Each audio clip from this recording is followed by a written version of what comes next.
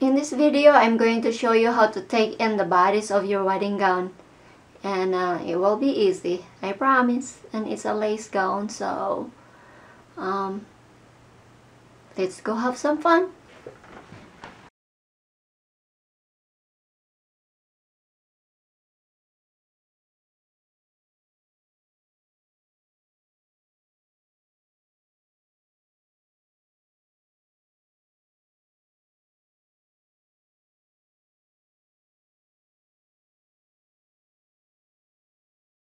And here's the dress.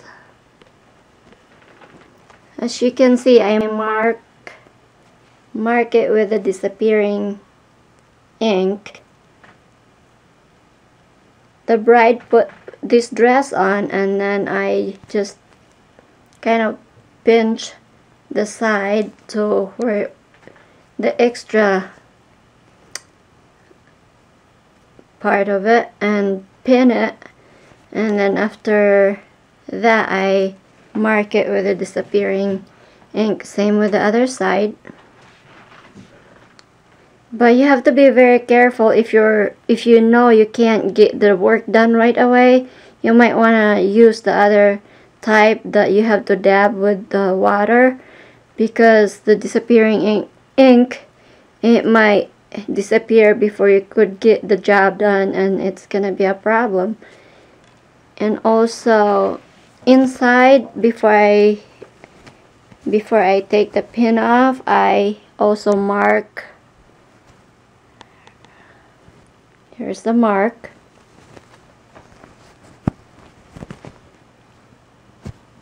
Right there.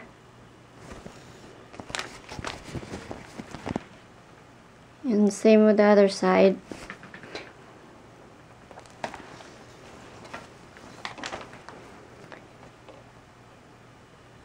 When doing the fitting, make sure that the bride is comfortable how the dress fit, because if it feel like it's gonna fall down, then you have to tighten it more. Okay, we'll take this dress to the machine and let's get started.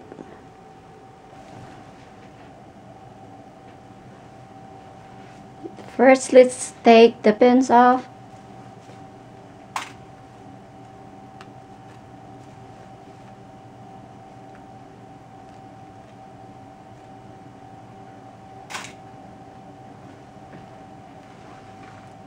And as you can see, there's beads, so we'll have to be careful not to break our needle with that, and I'm going to show you how to do that too. This is the underarm part, and here's the front, and this is the side seam. Let's mark that we have to take that in. So we are going to rip the stitches from here to here. Give yourself an inch allowance so you'll have room to work on.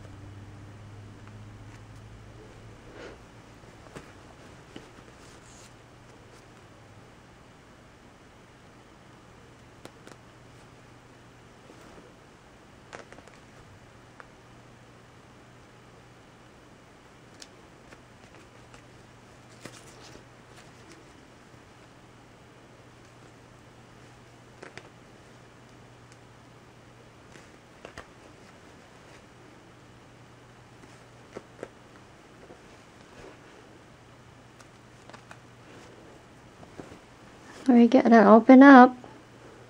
It's go check the inside of the dress.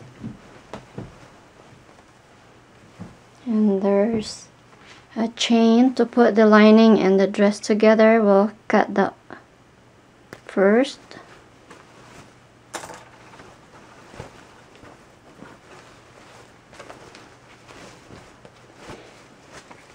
And so we can work on this part. I could see the mark from the other side. What I'm going to do is just trace that so I can see it better.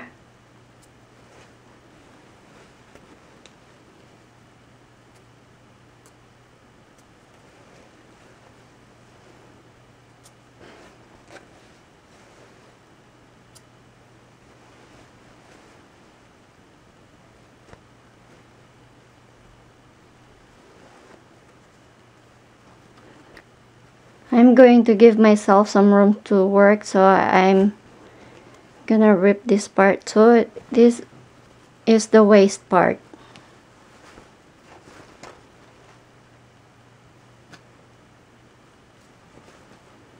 Now I can open this up and it would be easier for me to work on. So I'm working on the lining right now. First we have to open this. So if you notice, the front is longer than the back, and if you just sew it like that, the back will be a lot shorter without ripping this side seam off. So now I'm gonna have to rip this, so it will be, I will try to get the back and the front even as much as possible anyway.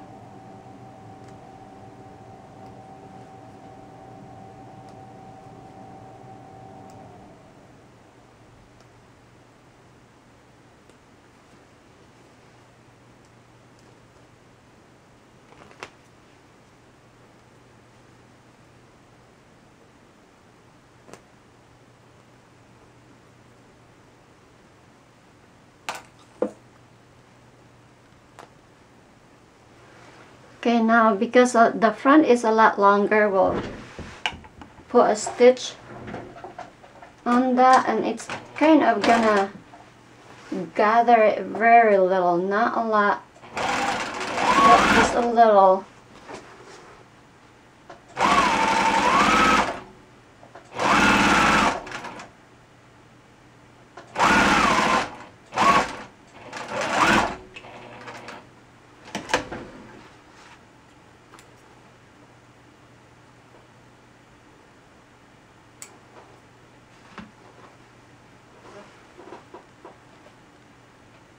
We're going to sew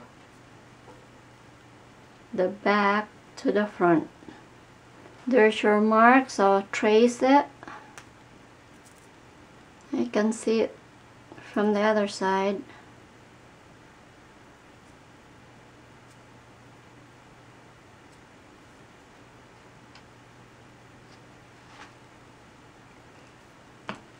And because the back is a little shorter than the front, don't even it up like that. Just drop it a little bit. If you're not used to sewing without pin, you can also pin it like that. You can pin it all the way down, but I'm not going to. I'm just gonna sew it fast. I'm making sure that my mark on the back is lined up with the mark in the front.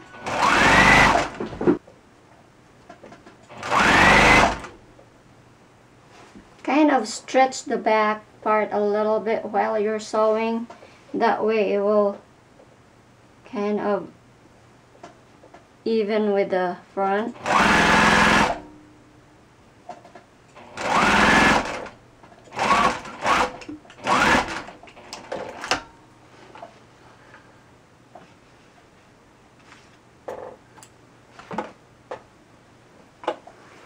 There it is.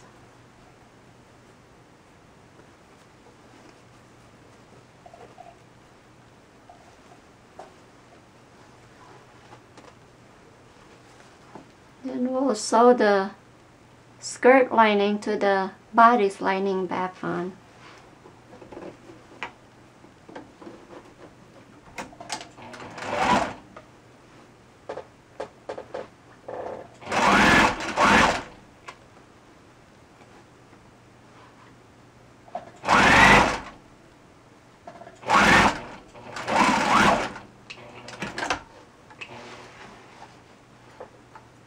We'll work on the lace part.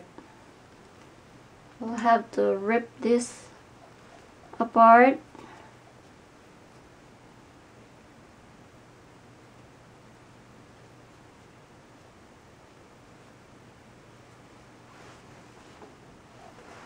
Rip the waist to the stitch on the waist that connects the skirt to the bodice.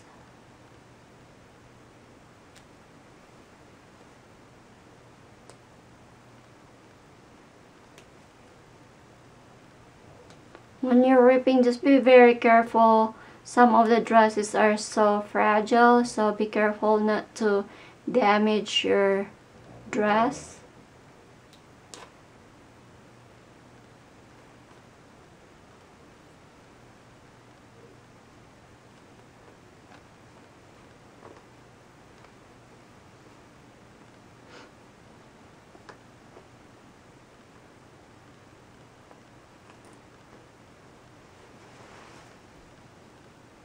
Then we'll open this up. It's the side seam from waist to the where your underarm part.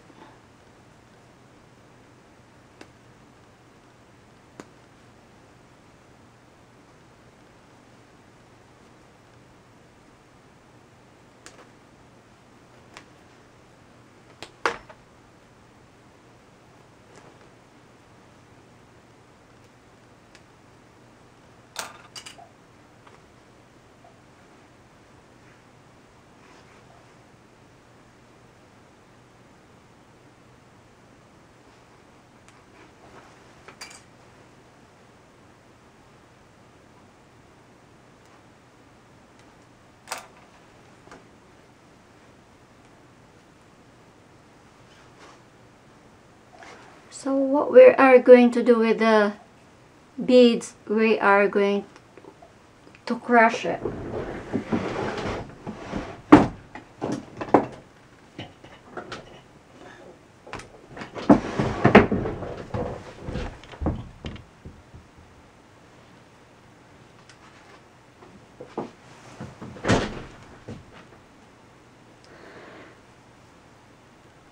With my handy dandy pliers, I'm going to crush the beads. Just break them. That way you don't have to secure and tie the ends of the thread.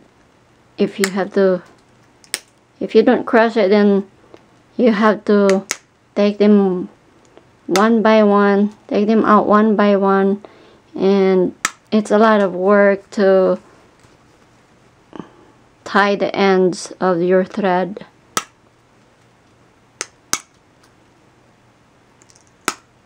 And these pliers I'm using is, I just use this for this purpose. I don't use it for something else. That way it's always clean. You don't want to use a dirty pliers and get the dress all dirty.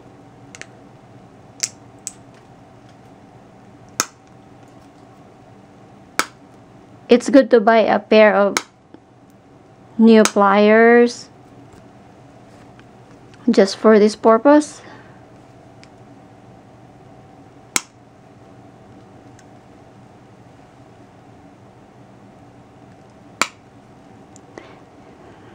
You might want to wear goggles when you do this because it might get in your eyes.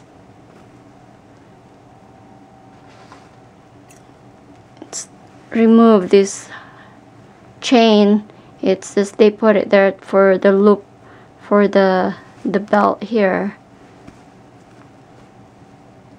It's in the way, so cut it off. No more beads that's in the way. Oh, there's one.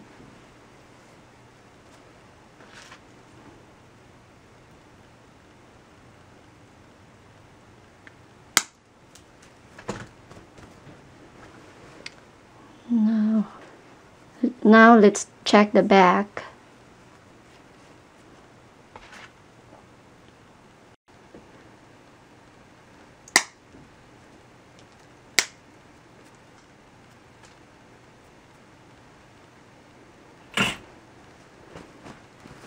I think I got them all.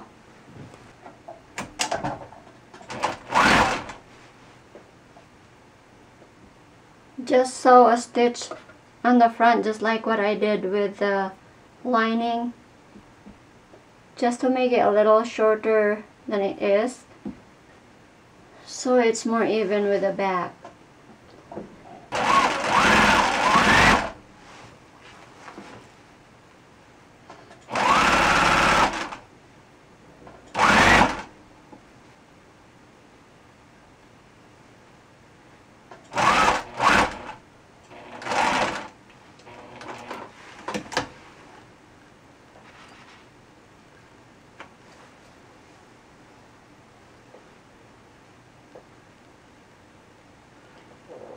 And there's your front. This is the back. Kind of don't line it up perfectly because you're gonna remember the back is a little shorter.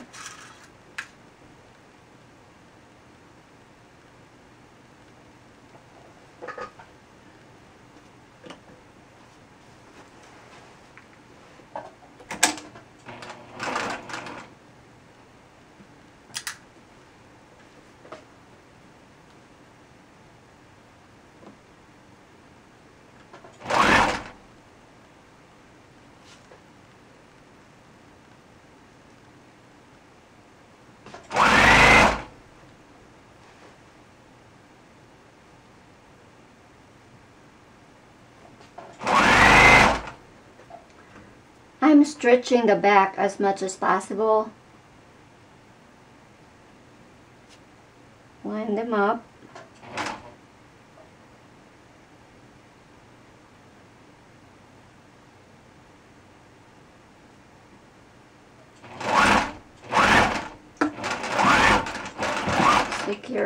Secure your stitches and cut.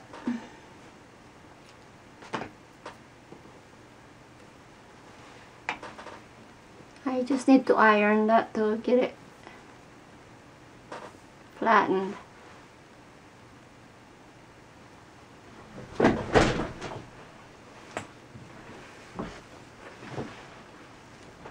Sew the waist back together.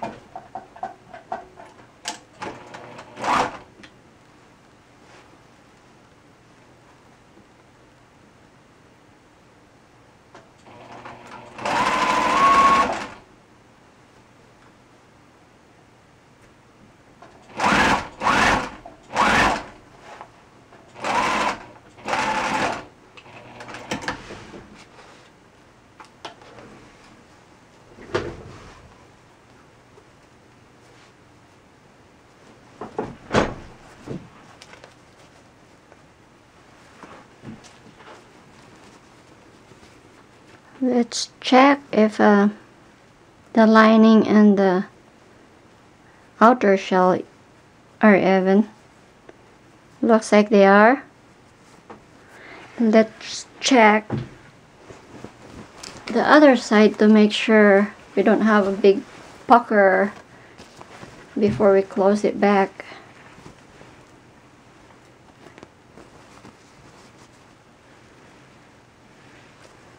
Looks good.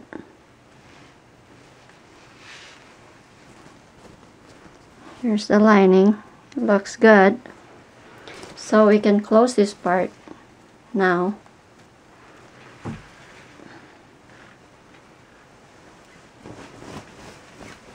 Reverse it back.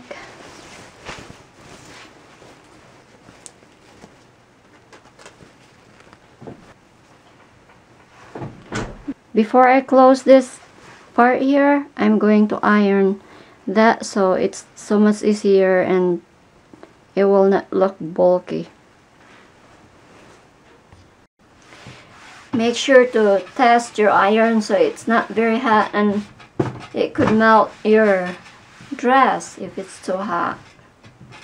I have it set to sulk.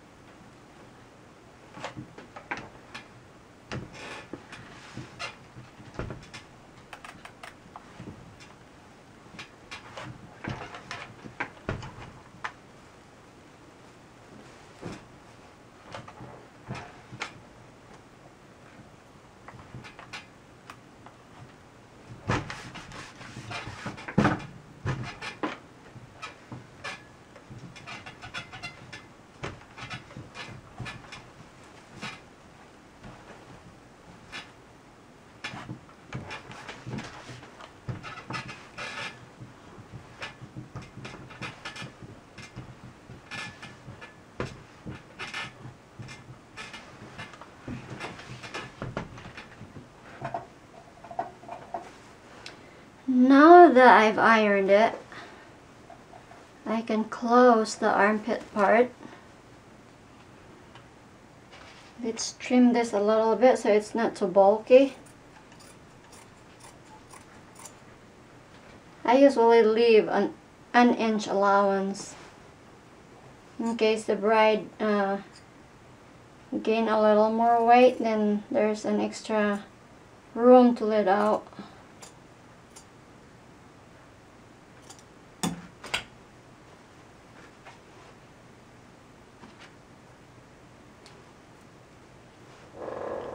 Pin the seams together so they are lined up. You don't want it cockeyed. Okay, that's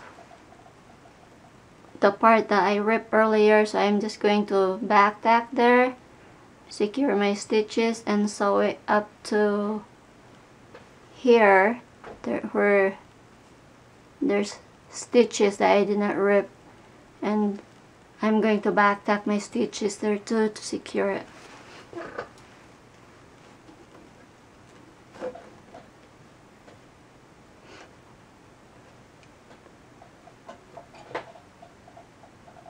Just check underneath to make sure it's not puckering. Just make sure it's all flat.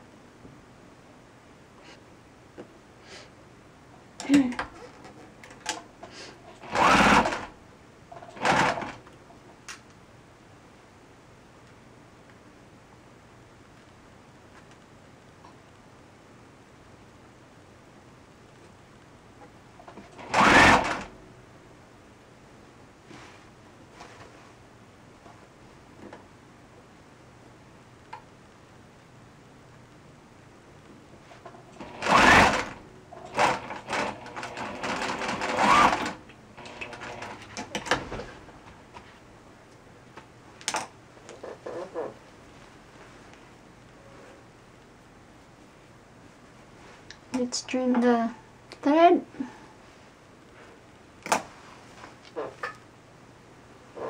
There's the other side. Just want to show you both sides.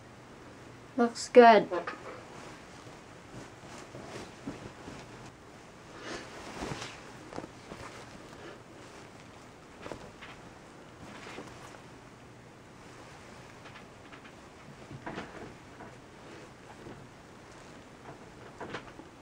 See the top stitch here? So we're going to do the same here in between where we rip the stitches to get it taken in.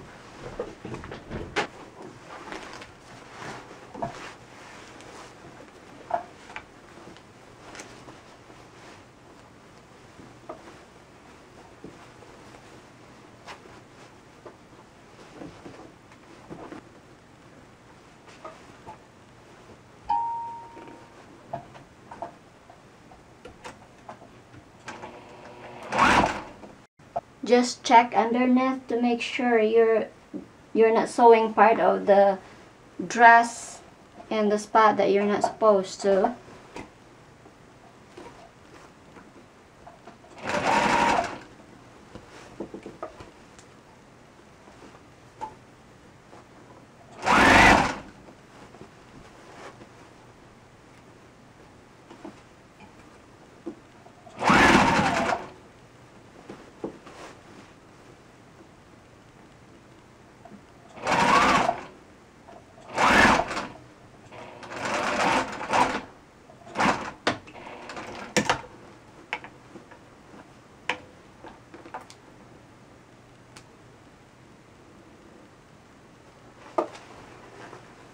Your thread from your bobbin too.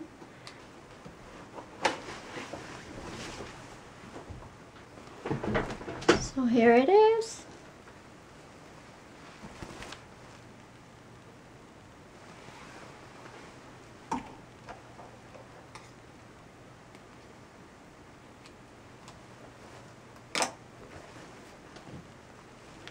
And just follow the same procedure for the other side, like what I did with the one here. I'm just going to sew this loop back so she can use it for her sash.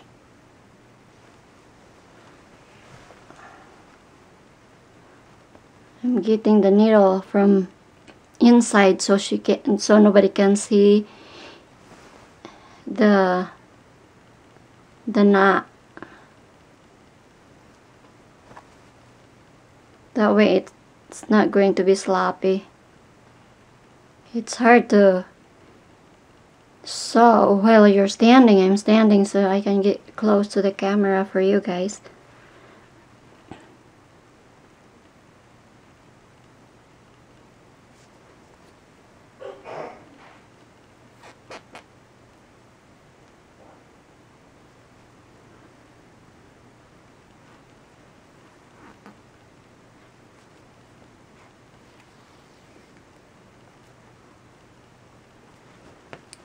And that's it.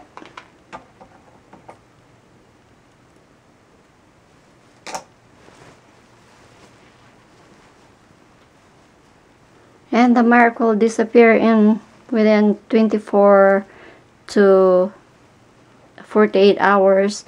And I can also dab some water and it will disappear.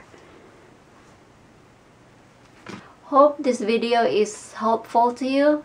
If you have not subscribed yet, don't forget to subscribe, and I will see you in my other projects. Okay, this is Jiex, sharing the joy of sewing, one stitch at a time.